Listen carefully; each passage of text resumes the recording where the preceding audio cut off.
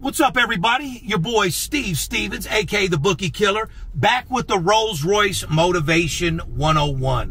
What I want to talk to you guys about and what some of the biggest problems are with the human race is everybody is always stuck in the past. Even at home with my son, talking about his previous girlfriend every day.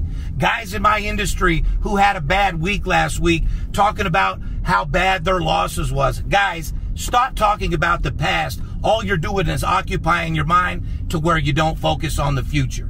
And if you really stop and think about it, whether you do something good or something bad, everybody every day is constantly talking about something that happened yesterday or in the past. Guys, you want to be successful, you can't occupy your mind with that bullshit. You got to be in the present. You have to have a mindset that the present is where you're at and the future, how you're going to be better. You ain't got time to think about good stories from the past or bad things that happened to you yesterday. You get remotivated. You get refocused. You think about the present day, what's going on today, and how you can make it the best day you ever had to brighten your future.